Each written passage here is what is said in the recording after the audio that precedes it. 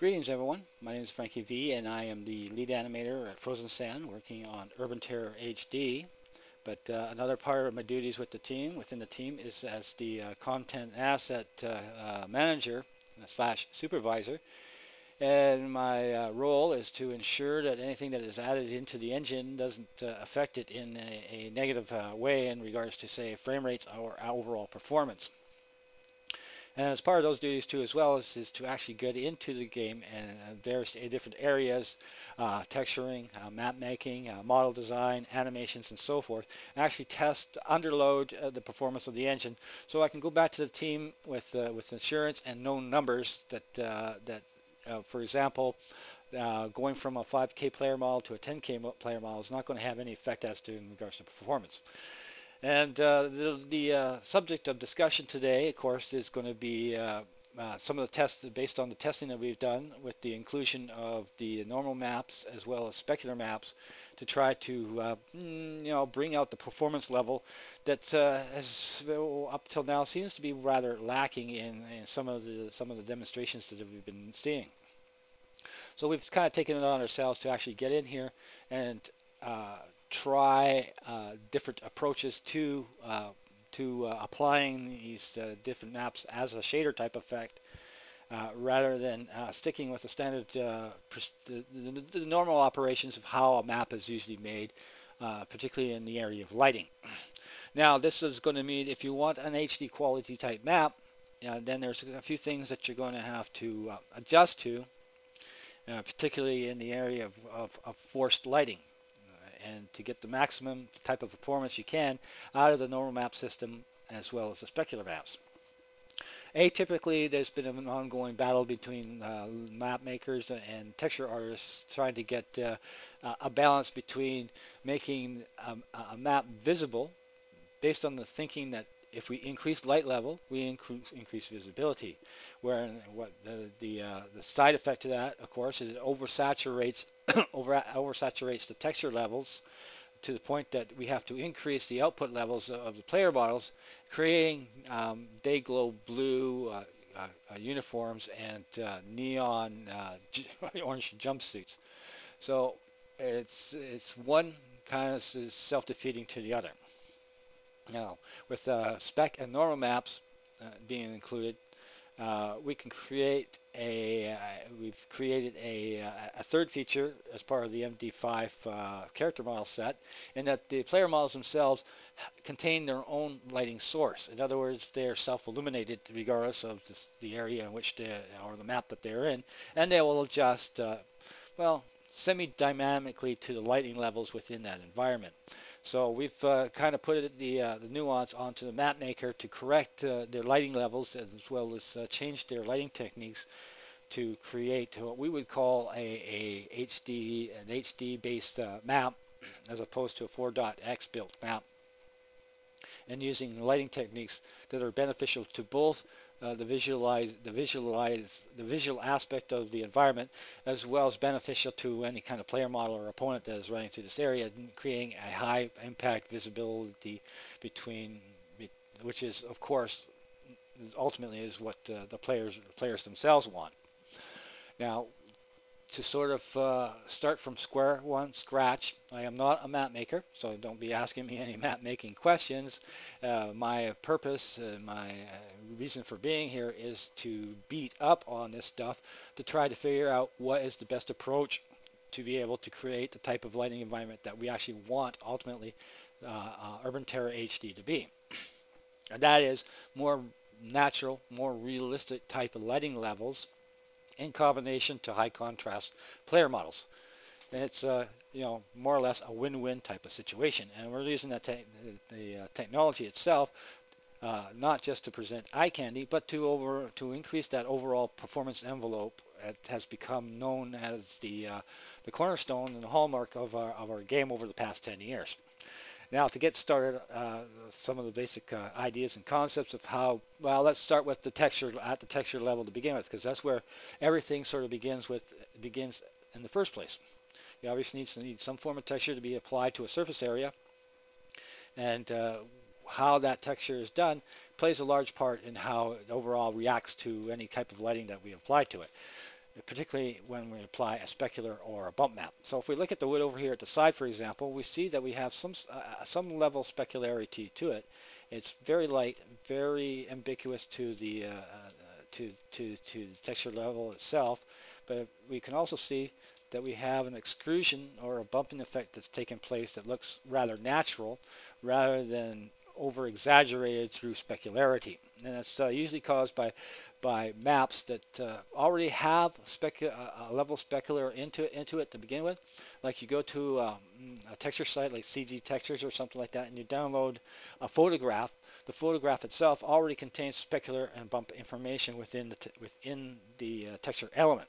So you got to kind of weed that out to create an almost flat monotone color type of texturing, which when we apply our specular as well as our bump map and some form of lighting system onto it, it behaves based on those elements and not on the elements that are already built into it. So flat textures is a good start. You know, it's kind of like it has to look bad before it looks good kind of situation, which is a good way of looking at it. Something else that needs to be taken a much closer look at, or actually eliminated altogether, is any type of ambient lighting in general. Ambient lighting is naturally free of any type of specularity to begin with, but it also has a tendency to leach the specular effect off the shader effects that are applied to the texture. So it's a negative effect. It's a negative gain type of lighting approach. So ambient, don't use it unless you really have a need to use it in the first place, and understand that it's going to have a negative impact on any type of mapping system that you're going to be applying to your surface areas. Regards to normal bump maps are dependent upon good specularity. Too much specularity is going to create an overabundance of extrusion of the texture through the bump mapping or normal mapping system. So not only do you need to watch the levels of your output levels of the maps that you're applying to, you also have to kind of balance between your textures, your normal map, and your specular map to create the ideal type of mapping levels within the texturing system itself. Which means any type of lighting effect that is usually used off the surface itself in the form of map lighting, or using a wall to project light into the area, should be avoided too as well, because when you apply a specular map to a lidded surface, it basically nullifies the effect of the specular. So once again, you're back to overcompensating in a specular level to levels that are above and beyond what should be normally acceptable to counteract the lighting effect of a surface that shouldn't be projecting light in the first place. So that's the job of the specular map. The specular map can be used to fool or trick the surface into thinking that it's reflecting light off of it into the volume of space. So what we're looking at here so far is eliminating any type of ambient type fill lighting. We're looking at using less shaders directly relating to the texture itself, unless it has a particular specific need, because the specular and the bump maps and normal maps will handle that as part of its natural tendency to reflect light back into the environment.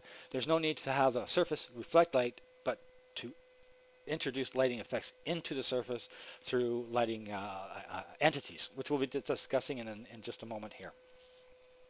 But just be aware of that. We're basically starting with nothing. We're texturing a wall, and the ultimately, when we load it up into the game, we should see a big black empty. This is our canvas from which we're going to work with, based on the idea of painting with lights, which is a technique that we have derived based on the understanding that there's no volumetric type of lighting effect within the Intec3 engine. The elements that you put in as lighting elements don't really project light onto a surface in the same typical manner as, say, a 3D application like 3ds Max or Maya does, but in actuality behaves more like a 2D paint application like Photoshop, for example. So with by looking at it in that way, we're looking at using tools like dodge and burn to create lighting effects into the texture, and then using the specular and the bump maps to actually reflect that back, that information that we're painting into the texture back into the environment, without having to include assists from lighting or shaders effect. Now, for the record, it's in this map so far is basically clean from any type of shading assistance, except for one that I left in here to show as a demonstration, and we'll get to that in a while. And the only type of shader that has been applied is anything that needs an opacity map or needs to have an illuminated nature to it. Like, for example, the stained glass. We're looking at the stained glass here. There's a light map that has been assigned to it, but the surface itself does not project light into the area. Once again, we want to first establish a clean canvas to work on, which we can start plastering our lighting effect onto it. So less map lighting, less light projection from surfaces, zero ambient light fill. Let specular bump maps do their thing, and focus more on adding lighting elements into the environment, much in the same way as you would want to be painting a two-dimensional environment into a three-dimensional type of illusion. So, say for example, we're looking straight down the hallway here. We're looking at this in a two-dimensional plane. You know, we have height, width of our monitor, but we have the illusion of depth that's been projected through the trickery of lighting as it's funneled through and down through the hallway here. We've also added a little bit of fog. Fog is environmental fog. Environmental fog is really pretty good at softening up distant lighting effects at a distance. Although this is probably a little too much fog, we want to kind of use it to decrease and create an FOV type of effect at a distance without creating a noticeable fog type of, black wall of fog in the background there. So we bring this down, keep bringing it down, until we get really nice blending of the lighting in the background. And that really helps to create a sense of depth within the environment. Now, to get on to the technique that we are actually using to create in-house our HD style mapping, we're using a technique, as I said, we refer to it as painting with lights.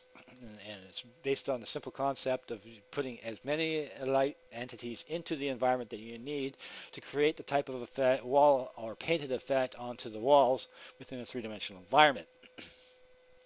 So a light entity, we think of it more as being a brush within an application like GTK Radiant that we're using to create the type of illusion of light on a two-dimensional plane, to create the depth that we could paint in with something like Photoshop. Of course, we're starting to recycle stuff here again, so let's kind of move things along a bit more forward here, and then discuss how these lights can impact the environment as a paintbrush. The first of all, the one entity we can look at, a lighting entity we can look at as being a nominal directional type of light, which is more of a fill. It tends to fill an area with light, rather than focusing the light as we would want, say, with a light or with a pen to a tablet to create a textured effect. The spotlight, on the other hand, is more of a directional type of paintbrush, in that it doesn't have any spatial relationship as to the location of the light within the environment, as the actual effect is generated from the target outwards based on its radius, as well as its lighting level. Another thing that we need to discuss here too as well is the avoidance of monochromatic lighting setups. In other words, you're making a single point light source at a value of 1500 to 2000, and then you copying and dragging off 10 copies of that based on the same value as the original. All you're doing is you're creating a single sheet of lighting effect through the entire level based on a monochromatic values. And in this case, 111 in your RGB channels is not a good idea to start with, because it does not give this anything in the specular maps or any of the other maps within the environment any room to go plus or minus based on a 111 value.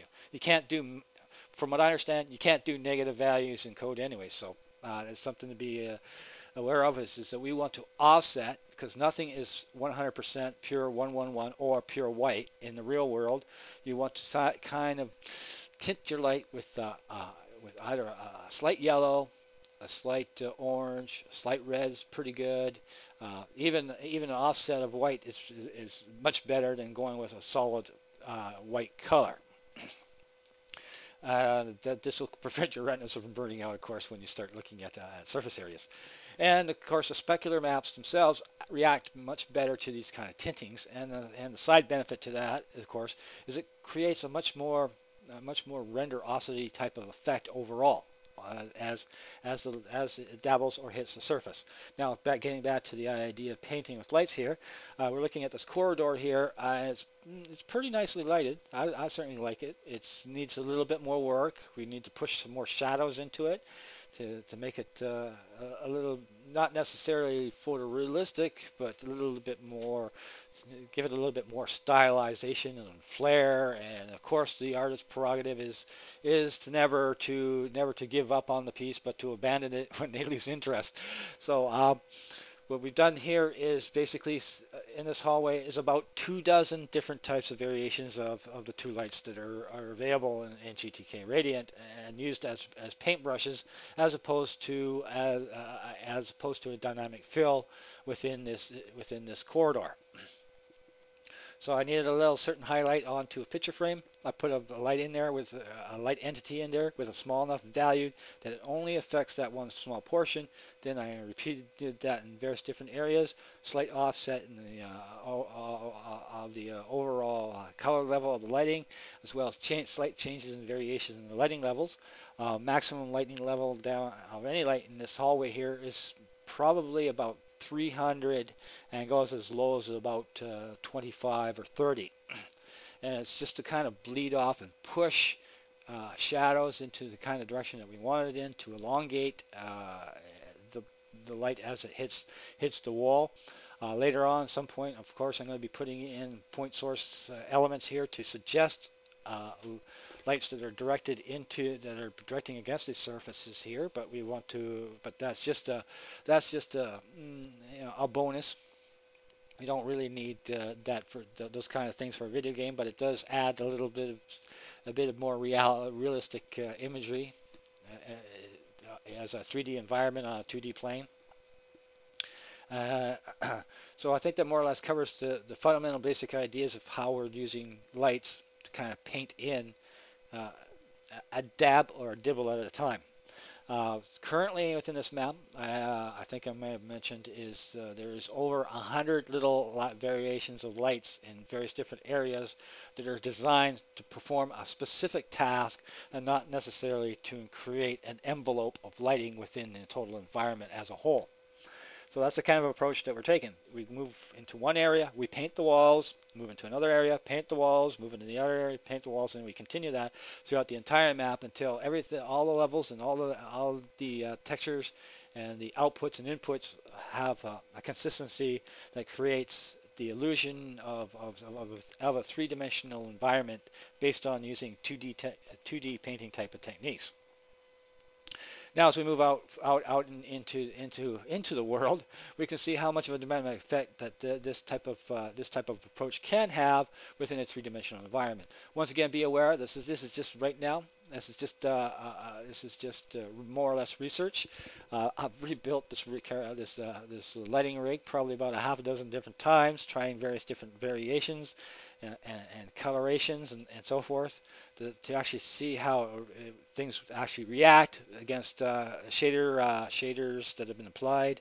and simply come to the conclusion that the use of shaders or self-illuminating textures is not beneficial anymore to the use when we have access to specularity as well as normal maps. And as we move out here, we're going to see a much more dramatic effect within an overall environment. We have a better sense of distance based on some really basic lighting systems. Once again, there is absolutely zero map lighting that's taking place here, so we're going to have to go through each area, almost every surface in this map to create the type of effect directly or indirectly off of it, using just the two lighting systems that we have available, and to paint that effect into it. Now, if we look, for example, on this surface here, there's very little normal map input and very little specular map input. We still need to work the specular a bit more to get rid of, to sort of weed out a bit more of that plastic kind of looking effect to it. But if we don't illuminate the surface or add a shader effect, it's obvious that the lighting element that we're putting in here is having a much more dramatic effect at lower input levels without having to resort to creating shiny shrink-wrapped type of surfaces. Now, if we look here, the other side benefit too, of course, is shadows have a better opportunity to actually be generated, which the engine already has the ability to do to some degree, but are lost to oversaturation and extreme white levels that have been put into the lighting rig of any particular given map. So we see here, we actually have four distinct type of shadows interacting as one. And these are based on where the point source lighting is actually occurring. So we have one type of shadowing effect here that moves into a second, which moves into a third, which we have a force over here. And these are all generated by either a single point light source or mostly from targeted lighting systems. And we're using them to direct lighting information into a direction rather than to use it as the lights entities as a light emitting source against a surface area. So for example, right here is a single point light source that is used to highlight this opening here over right next to it, and that splashes out across the side behind it. And here I have a targeted light that's pointed into the distance towards the opposite wall, which creates that really nice elongated type of shadowing type of effect across the deck surface here. And it also helps to produce the type of specular that we want from the deck area here, based on the fact that our environment, it's raining, so of course we want a wet tile look. So it's an appropriate use of a specular to actually increase its output level to create that type of illusion. Where in this environment in here, we're inside, we want a tiling effect that has a three-dimensional effect, still has some specular level, but yet it doesn't have that shrink type of look. So when it comes to bump and specular map, it's best to think in terms of less is better, and you can always make it more later if you need to, based on the need of the particular environment. We're nice, warm and dry. We're moving out into a wet environment. We can use some trickery without map lightings or ambient lighting fills getting in the way, and letting the texture map shaders do their thing. And even the tiling along the side here, you can see that very little specular has been applied to it. Yet we still have a much more realistic type of effect within this environment. Now, another thing that we've discovered through trial and error is we can use actually single point lighting to actually create a direction, a force direction within the map environment itself, without actually worrying about where the player currently is, but where they're heading to. So you can see this top deck, the illumination from the windows is spilling out onto the deck, yet the lighting levels on the front part of the surface of this deck itself doesn't clash with the lights that are of the room in behind it. So we get a kind of a sense that there's we want to kind of jump in here, look through the window kind of thing, maybe I'll make them all breakable so people can sort of climb through them if they want to. But if you look in the distance, we've by using various different lighting levels and various different colorations within the lighting, you can create a sense of direction by just lighting alone. So the level of that area in here is kind of says, okay, there's a place in here that we want to go into. But if we come back out, we can see that, okay, we got an indication of a direction over here that we want to go into here. And of course, lighting is being bounced around in here, creating a rim lighting for that light for that entry in the back that suggests another direction once again. You can also use slight coloration variations to suggest direction if you want. Say a much more much more, say, grayer type of shade of white on the wall, but emit a much more whiter type of light through a doorway. Automatically people will start to associate that with direction, like in the same idea that red is stop and green is go. You can sort of let people sort of walk around in the map and have a much better sense of direction as directional kind of cues. Now, here is another area in here where a lot of various little single point lightings have been put into, painting in the lighting effect directly into the texture itself, as opposed to creating a volumetric type of lighting overall. Once again, this is based on, well, the concept is based more on the principles of the ever traditional three-point lighting system. So if you want to try to get a better idea of lighting theory in general, a place dealing with video game map creation is probably not the best place to get the actual bottom line theory, as you could probably go out there and go to, say, a photography site where lighting is everything. They deal with three-point systems all the time. Talk to a photographer. RC is also a photographer, so he actually throws in a bit of let's say sideways type of information that is actually useful in a three-dimensional environment. How do you make something stand out, particularly in an engine that doesn't have a volumetric type of system? So in this case here, I'm using what I like to refer to as the pearl necklace effect. In other words, each of these alcoves has a single point light source level that has a level that is slightly decayed from the one before it. So if you look down into the background, as well as with the fogging, so forth, we get a separation of lights from one area into the other, which in turn creates the illusion of depth. If we use the single point light once again, if we're using monochromatic lighting, we lose that three-dimensional effect, and this just becomes a flat two-dimensional plane, and we have absolutely no depth to what we're looking at here. So as we're moving through here, zoom, zoom, zoom, it actually has it has volume. It has a sense of three-dimension on a two-dimensional plane. There's also a set of pearls running down in front of it.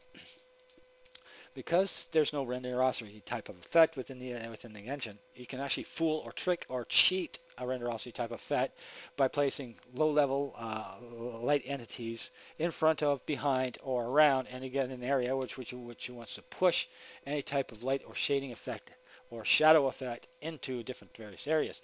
So in front of each of these doorways is a single point light. Once again, we're not using 111. We have a variation of our color tones to complement the surface on which it's striking. We could go with a little bit more reddish tint because of the red brick, and bleed that into the actual archway. We can force a little bit of red from the side here into a brown archway. It's more of a renderosity effect, and that continues, of course, all the way down. We have a light value, about 100, 125, maybe 150 for those. Then, of course, we've extended the idea of directional cues using lighting for example, in the back, you can see that the light levels in the archways is obviously higher than the area in which it's surrounded. So it says go this way. As well as we look up the top of the stairs, we have another sense of an idea through using lighting that says go this way. So you can use lighting lighting entities rather effectively to create a dynamic lighting kind of effect without really the necessity of having dynamic lighting to begin with. Now, I think at this point we should talk a little bit about the effect of how this lighting technique actually affects player model visibility. And as you can see, pretty darn well. Let me go third person to the front here. I'll start moving out. You can see that the lighting, because of the tonal quality difference in the lighting, it actually affects the texturing of the player models in slightly different color tones than the shader effect that is applied. And as you can see, as we move down, I have once again set up a series, a pearl down the top deck here of about 3 lights in front of each of the windows to create the illusion of light being projected out of it. But its lighting level is so low and it's so tight that it really doesn't affect the overall area in the way of introducing lighting into it. But as a player model walks through it, the texture shader reacts to the changes in the light density. Remember, it's not volumetric, it's density that's being involved here.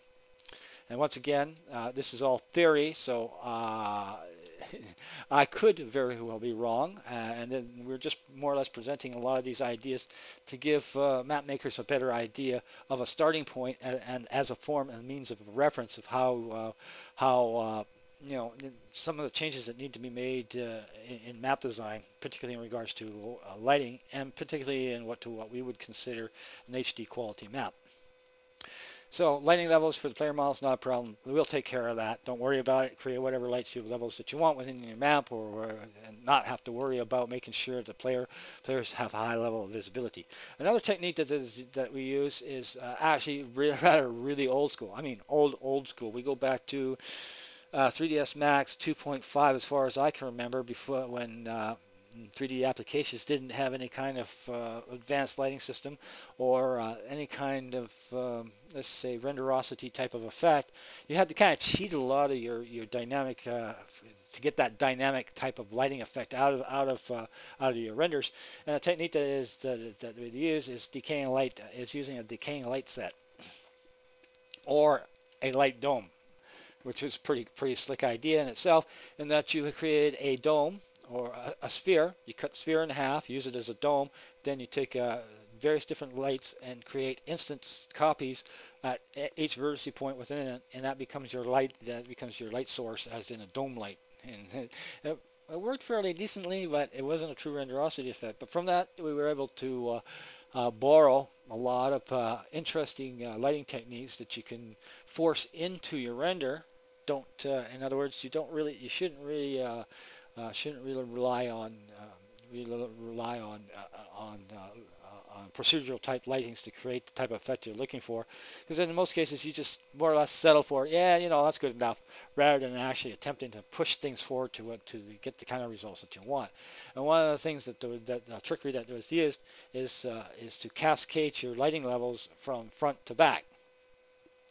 So in this case, I have a lighting level on here that's about 150, maybe 200, which goes into a light that is probably set at about 175, 150, into another light that's about 175, 150, probably about more closer to 150, because we want to create a much more tunnel effect, out to another light out here, which is probably set at about a light level of about 125 or so.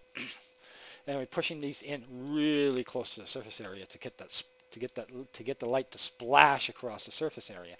This creates this really nice even light through an archway, which has always been problematic, which can only really be resolved through the use of map lighting. You know, it's rather difficult to take a volume like this, an archway, and create an even lighting tone. But with using the specular map as well as the bump map without any type of map lighting or projected lighting off the surface area, the specular map is actually allowed to do what it's supposed to do, and that is to even out or to stretch the lighting across the surface. So instead of messing around with shader effects, what you should be messing around with is the output-input levels of your specular map. You can make an area look really bright and light, or you can make it look dark and get your your lighting to actually wrap properly around corners, so it doesn't look like you're running into hot and cold type of areas. And in here there's a light in here about 200 in the stairwell. That is to kind of force the light into this area in here to create a sense of direction, and then that allows us to. And then of course when we come up here we have another indication. This is a darker area than I'll say over there, which creates another sense of direction.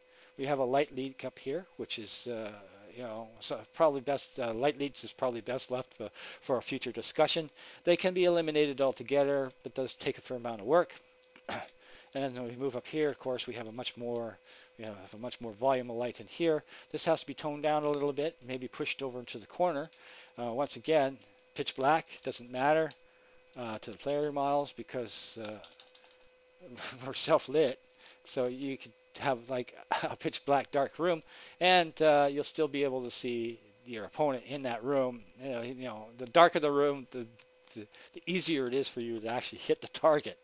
It's as opposed to having the player kind of moving in and out and blending into the background. Okay, so moving on, let's start talking a little bit about how we create our base lighting effect based on the theory of painting with lights. And that is, of course, you need to start with a clean canvas, and you need to introduce the light elements as you would as a painted effect. So what we need to do, of course, is have a material, a flat type of material. In this case, I use a default of 50% gray with a specular map of about 50%, as well as a bump map that brings out the lettering textures as part of the default. So everything is 50-50-50. Everything is pretty well neutral across the board. You know, we could use all white textures, but then we get a false sense of lighting. We could use all black textures, but then we really have a difficult time of adding lights into it, based on the need to create an evenness in our shadowing effect. So what do we have here? To set up the initial lighting, my initial lighting setup is basically it's four spotlights up in the sky here somewhere, pointed into 4 quadrants of the map itself. Each area I basically took a knife and went slit, and cut the map into 4 separate slices. I have an A zone, a B zone, a C zone, A, B, C, and D zone, which each of these spotlights are targeted to. Once again, they're not volumetric, so there's no real strong relationship between distance to a surface area versus the radiated pattern as a radius, as a level. And in this case, the radius that I'm using for each of these zones is about 3,000 units with a lighting level of about 3,000. So you're pushing it out that much, a radius out that much with a linear fall off of 0.1 as a level.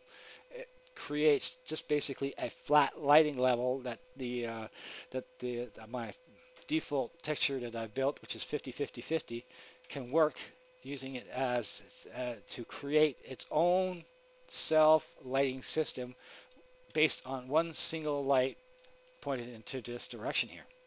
So let's take a kind of a walk around here. Without the specularity being introduced into a 50% texture layer that we're using as our default, this would be pitch black. We wouldn't be able to see a thing. But obviously, because of the way that the lighting is layered into it as a base, we now have a means of being able to establish a much more controllable means of overall shading around corners and so forth. I mean, the light levels as we move is equal in all areas of this map. So we have a very good first start of a canvas on which we can start painting our lighting elements into it to create a much more dramatic 3D dimensional effect. This is, of course, I've added my own personal little dome of gloom over top because it is raining, which adds a lot. And once again, the fog does add a certain level of lighting, allows the lights to kind of sort of semi-bounce off of it, creates an illusion of depth. But the kind of step things forward, see how things look. These awnings here have a light map that has been assigned to it, and it does have, well, an artistic appeal, but it really doesn't fit the overall lighting levels that we want to establish in the scene here, and they become self-illuminated. So this is how things become uncontrollable, because you start increasing light levels in one area and then in another and in another and another to try to solve overall lighting problems within the map. With the painting with light techniques, as I said, is you work one area, you paint in your lights, you move to another, you paint in your lights, you move to another, you paint in your lights, and you continue that until the whole entire map is completed, and you have complete control over the light levels as they're applied. Now let's look at a rather drastic type of difference here. This surface area here, except for the obvious that it's overstretched, contains absolutely no bump map, contains no specular map, and it does not contain any type of let's say shader effect. So there's absolutely zero control over the surface area based on the lighting the pearl technique that we're using here to introduce light into this section here. So this is plain Jane, basic zero, what you get out of the box type of texture. Same for the roof, absolutely no specular been added to it, which doesn't introduce lights into this section in a diffused manner. So very dramatic difference between what has a specular map applied to it, and as well as a bump map, versus the types of lighting that we have in this area here. Now, if we, on the other hand, if we walk down here, we can actually see that we have somewhat of a natural type of effect taking place on a surface that actually has this, more or less the same type of texturing as this wall over here has, yet we've applied a small amount, a 50% amount of specular, and using that to force a lighting effect into those areas here. Now, I figure that's probably about the end of that. I think demonstrating a neutral type of material illustrates that specular itself, without the assistance of any type of shader effect, can force a level of lighting into an area. And what really controls the lighting is not the shader effect, but the input-output of the different maps that are made use, that you can make use of as in lieu of any kind of shader. Anyways, I think that sort of fills that out. I was hoping to get this done in about a half an hour, but this is pretty interesting stuff. Once again, just to remind you, this is more or less in the research phase of it. We just figured this is a good time as any to start getting some information out there to the map makers in regards to some of the research that we've done and the results that we've have come across, and really leave it up to you guys to take it the last mile to really see if this type of information is of use, and hopefully we see some really spectacular maps coming out in the future that we could certainly turn around and say, you know, that is an Urban Terror HD style map, because the technology that we're using in here is to improve the overall performance as well as visibility, and we're not just putting it in as eye candy. So hopefully with this little bit of information we can see some really interesting stuff coming out from you guys.